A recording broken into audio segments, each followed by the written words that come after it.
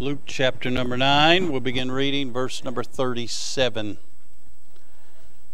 The Bible says, "And it came to pass that on the next day, when they were come down from the hill, much people met him.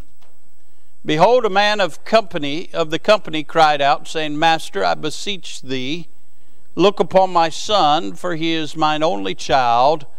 And lo, a spirit taketh him, and he suddenly crieth out, and it teareth him that he foameth again, and bruising him hardly departeth from him. And I besought thy disciples to cast him out, and they could not. And Jesus answering said, O faithless and perverse generation, how long shall I be with you and suffer you? Bring thy son hither. And as he was yet coming, the devil threw him down and tare him. And Jesus rebuked the unclean spirit and healed the child and delivered him again to his father." Let's pray. Our Father, we bless you. You are worthy of our alabaster boxes. And all that we are and all that we have, we owe to thee because of thy great compassion and thy great grace that you bestowed upon us. Now, Father, as we come to you this morning, we are seeking your face, seeking your presence, seeking your help, for without thee we can do nothing. And Father, in a congregation of this size, you know the need of every heart. And Father, I pray you'd speak to hearts now. I pray the sweet Holy Ghost would not be grieved or quenched, but allowed to do his office work. And I pray that, Lord, he would touch hearts and change lives. I pray for the saints of God that they truly be revived and refreshed in the things of God. And I pray for any amongst us today that may not know thee and the free pardon of sins. I pray that today would be the day they would see their lost condition and they would see the greatness of Jesus and they put their faith and trust in him. Now, Father, have your will and way amongst us. Speak to hearts. Use this unworthy vessel. Father, we'll not fail to praise you and bless you for it's in the holy name of Jesus we ask these things. Amen. Amen. As a way of introduction, I'm going to show you several things from these verses. I want you to notice, first of all, the hill. We find in verse number 37, it says, "And it came to pass that on the next day, when they were come down from the hill, much people met him." And we know in reading prior to this that Jesus took his inner circle, Peter, James, and John, with him up into the mount, and there he was transfigured before them. You have to understand that Jesus didn't begin some 2,000 years ago, that he took on flesh and he was born of a virgin in this world, but we know that Jesus has always been. And Jesus came and robed of flesh that he might become our kinsman redeemer, not to just come to a stable, not to come to the manger, but he came to go to the cross, and he came to bleed and die to become our lamb, our sacrifice, to pay our sin debt. But he had lived, Brother Jack, for some 30 years, and he'd lived in this flesh. He goes up to the mountain, and no longer could the flesh contain him. He just showed forth who he really was. He showed them his glory. We find on the mountain that Moses and Elijah came and presented themselves. Moses was a picture of the law, Elijah a picture of the prophets. Both of them were met by Jesus Christ, and Jesus Christ came full of grace and truth. He fulfilled the law and made a way for sinners to be saved. What a blessing that they saw all those things on the hill. They saw the glory of God on the hill. I've got good news. Jesus went to the hill of Mount Calvary, and even though I've never literally been there, I've seen it by faith, and I've been to the hill, and when he got to the hill, he showed who he really was, the Lamb of God, and I met the Lord Jesus Christ, and he changed my life because of the hill. We see the hill. I want you to notice the harassed. Look with me, please. In verse 38, excuse me, the Bible says, "And behold, a man of the company cried out, saying, Master, I beseech thee, look upon my son, for he is my only child. And lo, a spirit taketh him, and he suddenly crieth out, and it teareth him, and then he foameth again, and bruising him hardly departeth from him." Here's a young man that is harassed by the devil. This man has a son who has been possessed by a demon. Now, I know we live in a day and age where we don't really think this stuff exists anymore. It was just good for Bible printing. All you got to do is turn on the TV.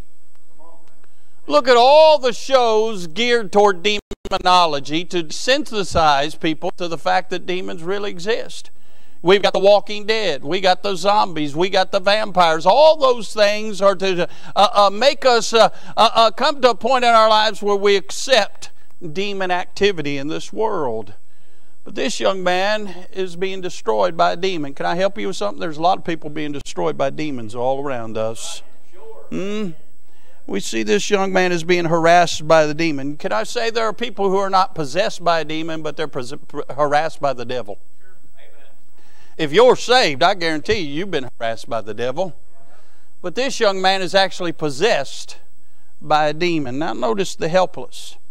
Look in verse number 40. He said, I besought thy disciples to cast him out, and they could not. And Jesus answering said, O faithless and perverse generation, how long shall I be with you and suffer you? Can I say Jesus' disciples had a little problem? They got real comfortable hanging around Jesus, watching Jesus do a lot of things, but they didn't pick up much. And when people besought them to get help, they couldn't help. Can I say there are a lot of people that's been to the hill? A lot of people been saved. A lot of people know the Lord, but they've just hung out with the Lord. And now that the Lord's went to glory, they just can't help people to get out of their situations. There's a lot of powerless disciples sitting around churches. They're expecting Jesus to do some work on some folks, but they can't help them. Can I say Jesus left us His peace? He left us His promises, and He left us His presence in the Holy Ghost. And He told us to take the gospel to every creature. And He told us to be able to help people and minister unto people, but too many people are so busy being self-centered. They can't help. They're powerless. They're helpless.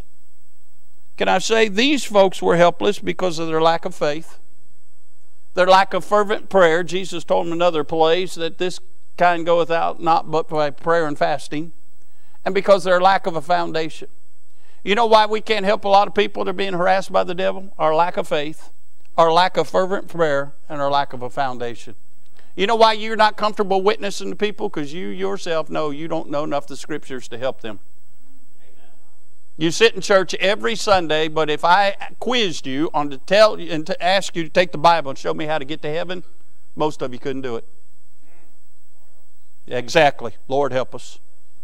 One day you're going to stand before Jesus and give an account of all the preaching and teaching you've heard, and He's going to look at you just like He looked at this crowd and says, how long am I going to be with you?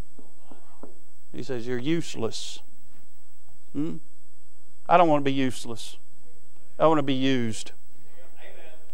We see the hill, we see the harassed, we see the helpless, but notice the healing. Look in verse 41. Thank God Jesus was there. Verse 41, and Jesus answering and said, O faithless, perverse generation, how long shall I be with you and suffer you? Bring thy son hither.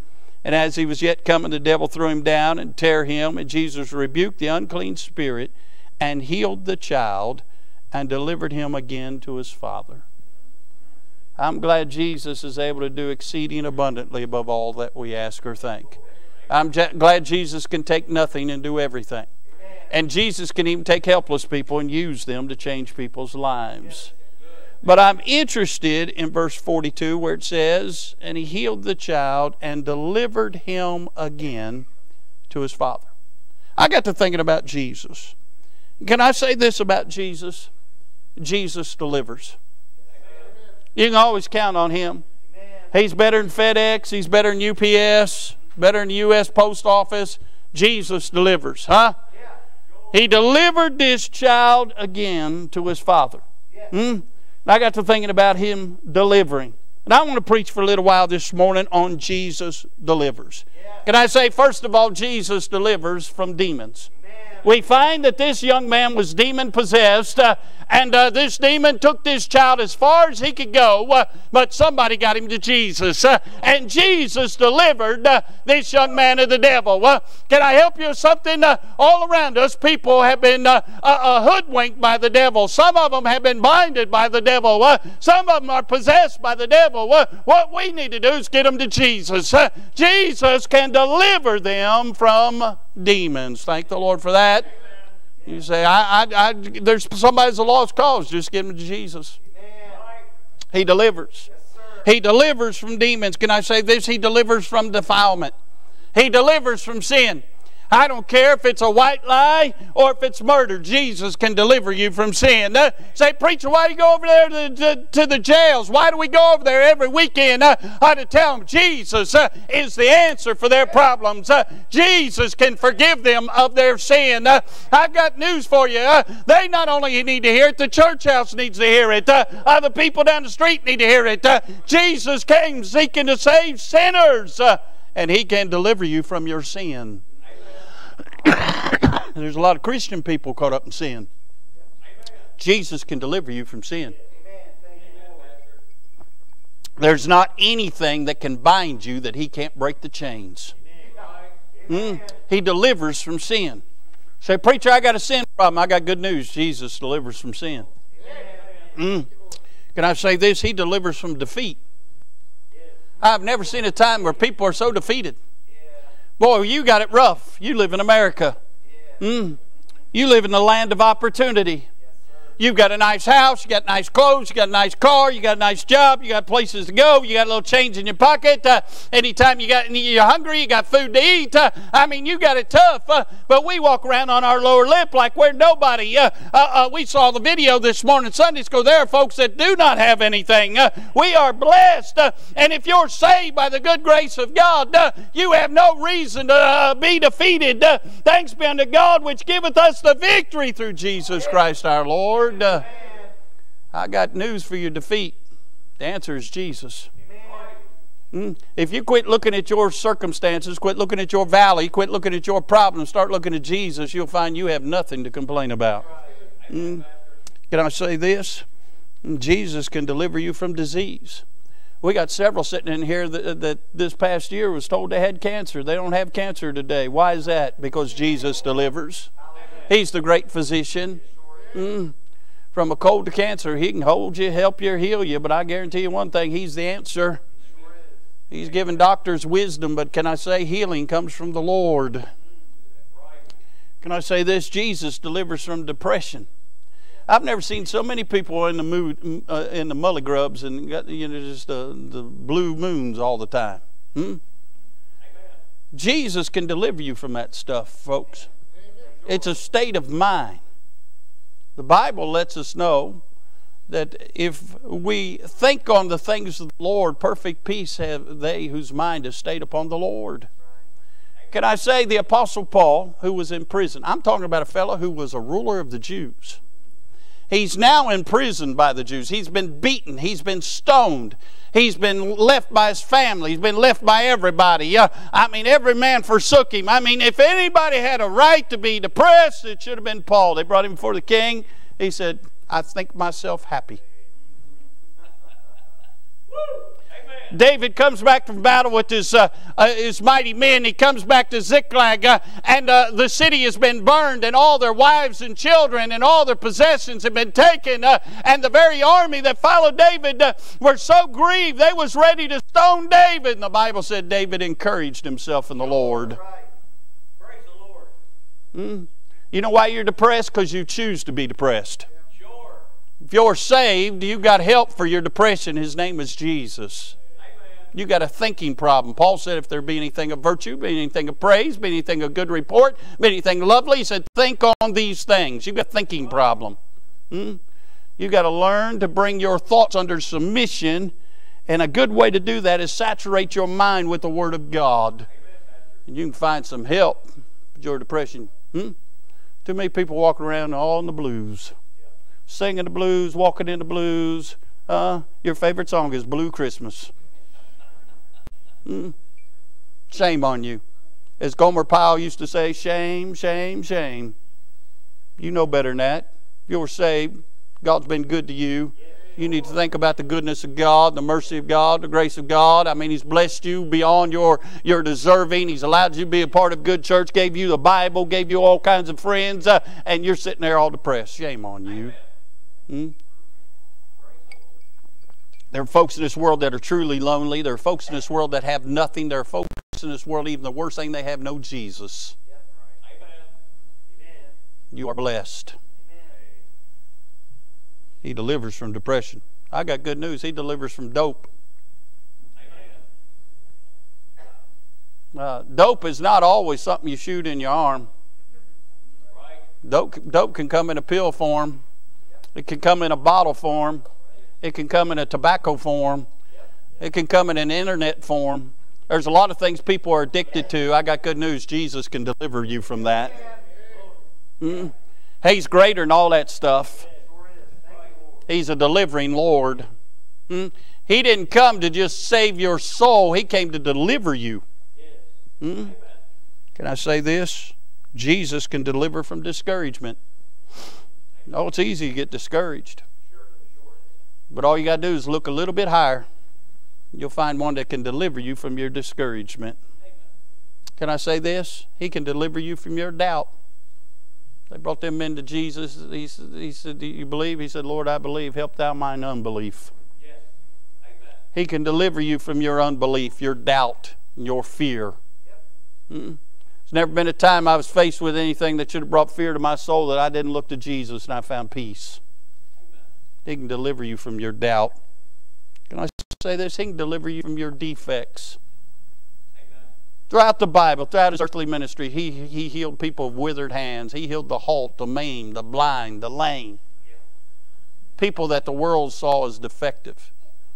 You know what causes us to feel defective most of the time? It's our mind and how we think about ourselves.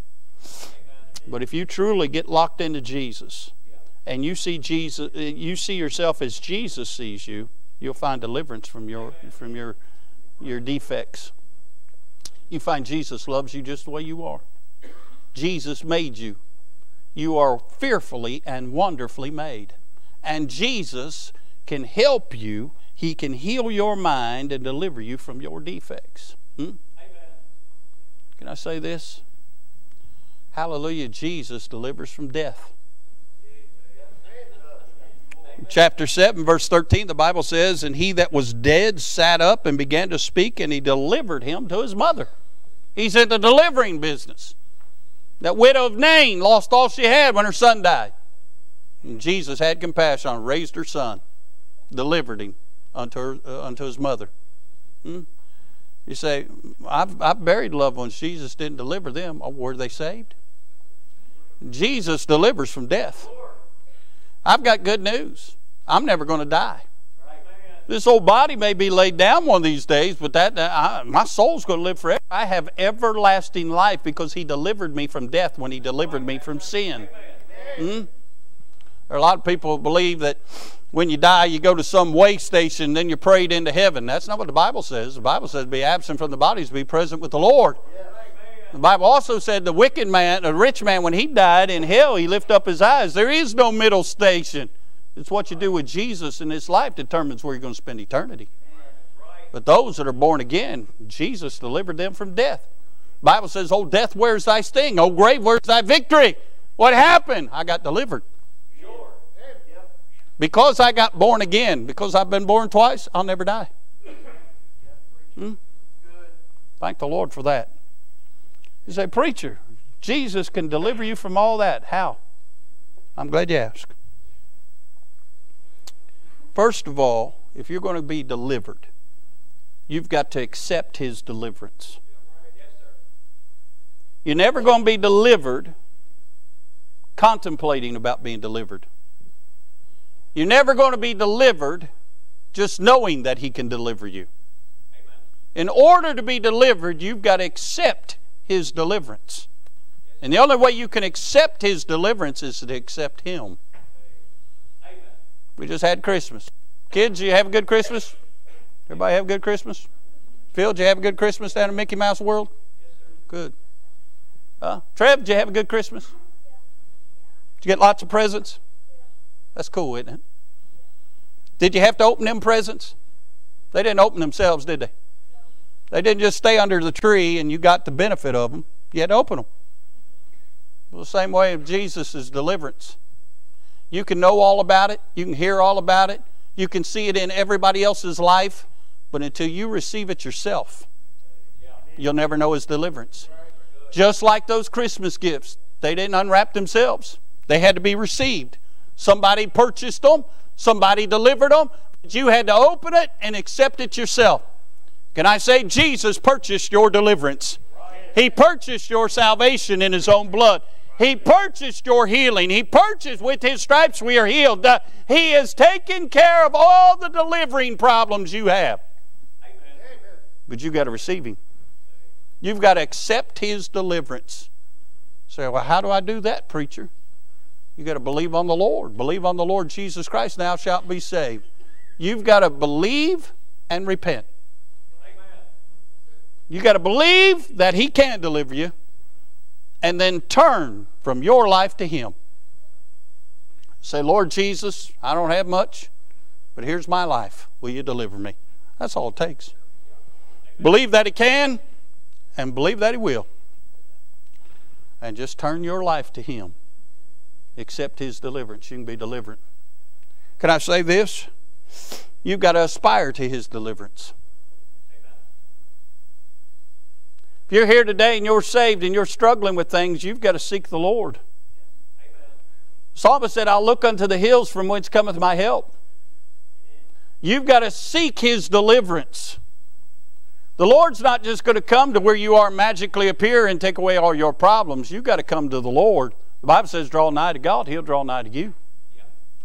You've got to aspire to His deliverance. You've got to realize you need to be delivered and come to Him. Do you ever wonder why there's such a struggle during the invitation for people to get out of the pews? You know why? We don't like to admit we need help. We're comfortable in the pew because that's where everybody else stays. But in order to get deliverance, you got to realize you got to come to Jesus. You got to swallow your pride and come to Him. And see, we don't like that part. We want Jesus to do it all. Well, He's done it all. And He says, now it's your turn. I'm reminded what He told the people in Jeremiah's day, over there in Jeremiah 21:8. And unto this people thou shalt say, thus saith the Lord, behold, I have set before you the way of life and the way of death. The choice was theirs. You can be delivered, or you can live in the bondage that you're in. The choice is yours. But you have to come to Jesus if you're going to be delivered. Amen. You've got to accept His deliverance. He's the only one who can deliver you.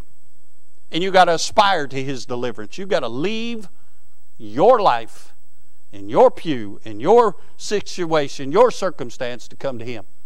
Say, Lord Jesus, I need you more than I need this problem. And then lastly, you've got to abide in His deliverance. So many Christians stay weak because you'll come to the altar, you'll lay something down at His feet, and then you'll pick it up, take it back home with you. You've got to abide in His deliverance. Hey, He's delivered others. Why won't He deliver you? He's no respecter of persons. He will, when you're willing to abide in it. The Bible says, cast all your cares upon the Lord, for He cares for you.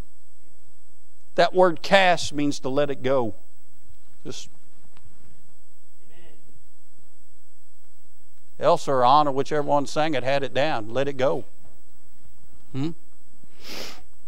Just let it go. It's funny. My daughter babysitted a little boy over the summer, and he's just got old enough where he can comprehend, and he saw Frozen for the first time, and he swears that Sydney's Elsa. Calls her Elsa now. But you got to cast it. You got to get rid of it. The reason some of you are bound by things is because you won't let them go. It's not that the Lord can't deliver you. You won't let them go. You keep picking it up. You got to let it go. And by the grace of God, trust God to deliver you. He's not going to deliver you if you keep picking it up. But if you give it to Him and say, Lord, I'm going to trust you with it, and walk in that every day, you'll find each and every day He starts delivering you more and more and more. And one day you're going to look back and say, I can't believe I ever had a problem with that. Right. God's grace is sufficient. I've seen folks that struggle with things for years give it to Jesus and instantly He take it. He was just waiting for them to trust Him. I've seen some of the darkest sinners come to Christ because they got tired of living in that sin and He delivered them. I've seen church members get saved because they got tired of living a lie and they just came to Him and He delivered them from their pride and their hypocrisy. Friend, He'll deliver you today. He's a delivering God. Amen. He gave me this message to let you know He wants to deliver you. He's done all the work. The question remains, will you be delivered? Will you let Him deliver you? There's Christians in here that struggle with things for years and God gave them a verse and they've been able to overcome because God delivers. He'll deliver you, friend. There's folks here that sat where you once sat where you're sitting, lost, confused, wondering if it was real. Finally, they just accepted Him. And they can tell you today He's real. And He'll deliver you. Friend, don't leave here the same way you came in. Get some help today. Jesus wants to deliver you. All of us have things we need help with. Jesus is the answer. In a minute, we're going to have an invitation. We're going to just invite you to come get delivered from whatever it is. You say, preacher, I'd like to be saved, but I don't know how. You come, we'll get somebody to take a Bible, show you how to be saved. You can be delivered from your sin. If you're here today and you're saved, you can be delivered from whatever binds you and keeps you from having victory. But you've got to be willing to admit you need deliverance and then give it to Jesus. He can deliver you, friend. That man brought his son to Jesus, and Jesus delivered his son back to him. Amen. Some of you just need to come give it to Jesus and watch Him do a great work in your life. Let's all stand. Brother Ray, get a song of invitation.